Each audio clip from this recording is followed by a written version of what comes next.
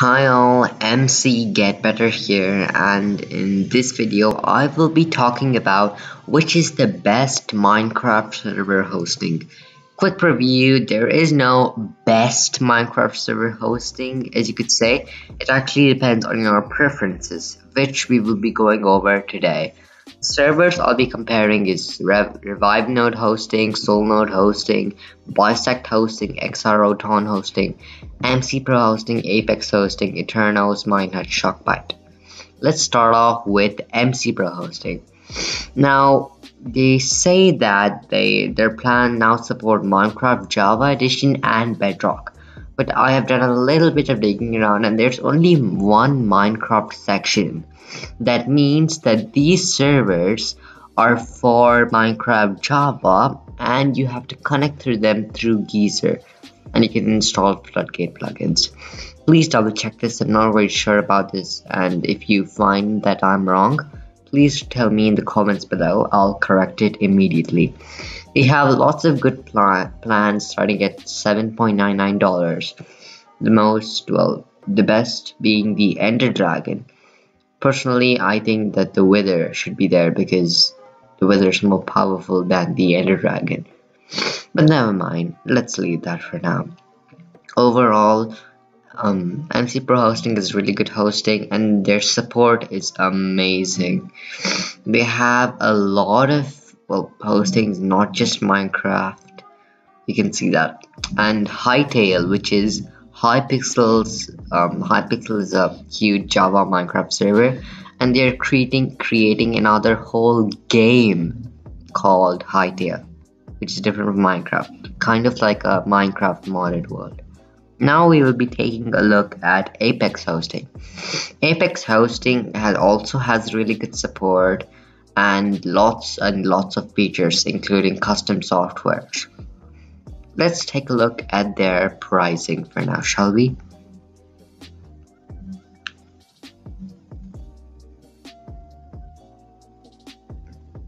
Okay, here we are. So they have 2 GB RAM, 3 GB RAM, 4, 5, 6, 8, 10 and proxy, and they have an EX series for 15 GB RAM. So personally, like they said, 4 GB RAM is the best choice because most normal servers need 4 GB RAM because they have around 30 players as a small friend server. But if you're creating a full-blown minigame server, I suggest you go with their EX series. Anyway, their pricing is a bit more expensive than MC Pro hosting. Shockbyte also provides the same services from 1 GB RAM to 16 GB RAM. They have many plans: dirt, sand, cobblestone, iron, and whatever, you name it. Their pricing is $2.5 per GB RAM. Much cheaper than any other hosting, MC Pro hosting or Apex. But just saying 1 GB RAM isn't really enough to fully power a server unless you're playing a 5-player server, even though they say 8. Next, let's move on to Minehut. Minehut is the best hosting for free Java servers. Other than Minehut, the only other popular and good hosting that provides that is Eternos. But Minehut has a few more features about starting the server when people join and custom plugins. That's why in Java servers it reigns supreme. Let's take a look at their pricing. They have they have premium services for credits, which you can buy, and free services, which is a 1 GB RAM server. Well, that's the one thing where there's a clash between Minehut and Eternos, because Eternos gives you 2 GB RAM servers. That's double the power of a Minehut server. But Minehut, like I said, you can upload custom plugins and start the server when you join, which is amazing. So there's still a battle going on and I cannot finalize this, but according to my point of view, well, just according to me, It's just my opinion. It's not a fact. Your opinion can differ. I prefer Minehut for Java servers. They don't have Bedrock hosting, so Eternals reign supreme in Bedrock. Next, let's look at their pricing. Free 1 GB RAM daily. Daily and monthly provide the same thing, a 2 GB RAM server. This monthly is much cheaper because you don't want to pay daily. I mean, nobody wants to buy a 2 GB RAM server for one day.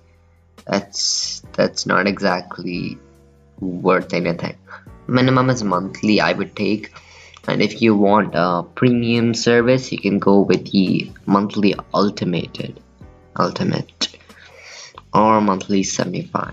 There's RAM is 6 GB and the monthly credit is 2,270.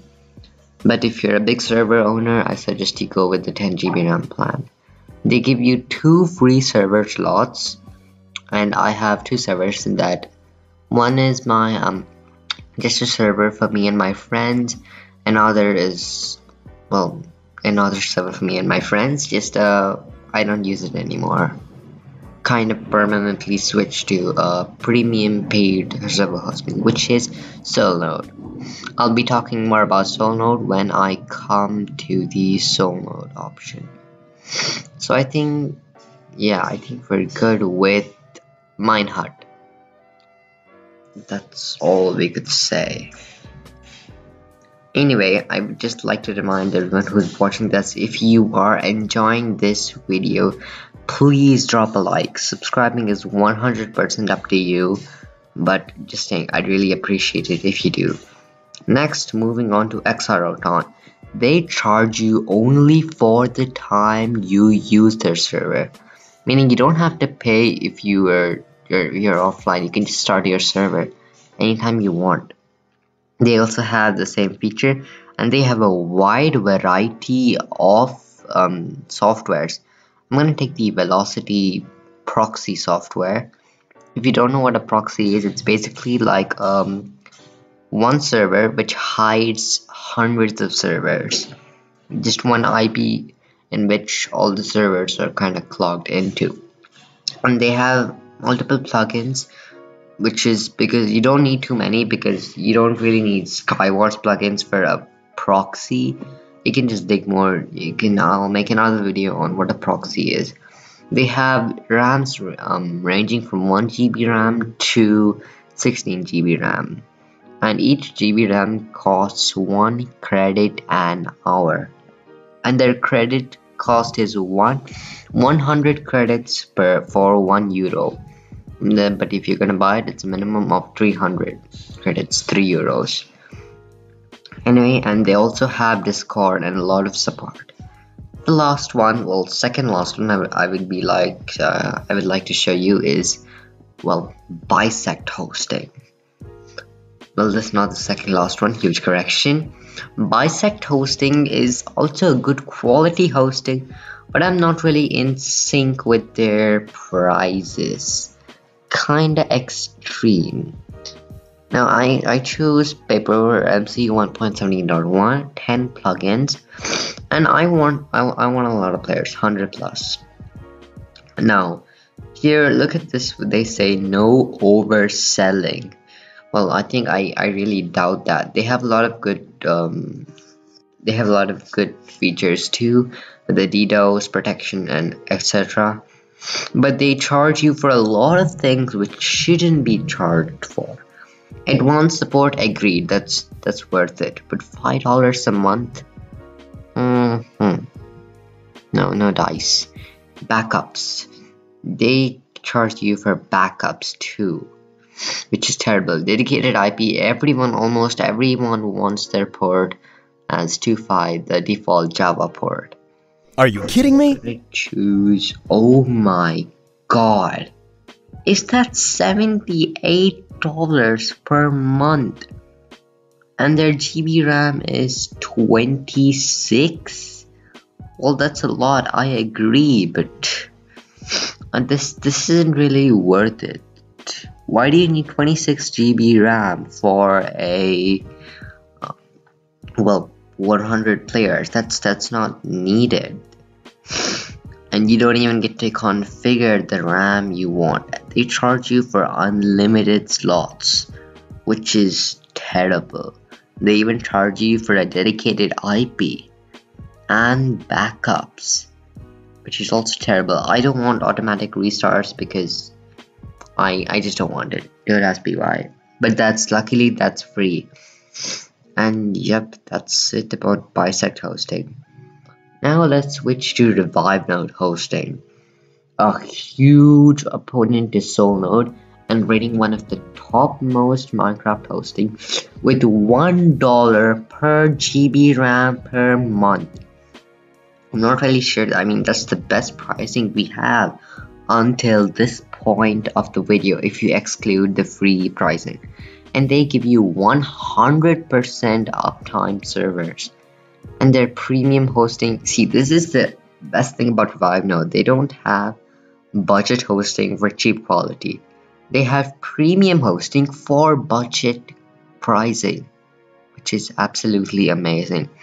Extreme is much better specs for the computer and the hosting for much lesser lag and better performance, mostly used by big server owners like Hypixel. But they have much more GB RAM, not just 16. And suppose we want an extreme 16 GB RAM server per month, that'll cost, yearly, that'll cost $600, which is a really good price. Next on, we'll move on to Solnode hosting. The hosting I use, and you'll see why soon. Is that $0.9 per month with no tax? My god, that's better than that. Even in Revive Node, you have tax from Revive Node and the payment tax.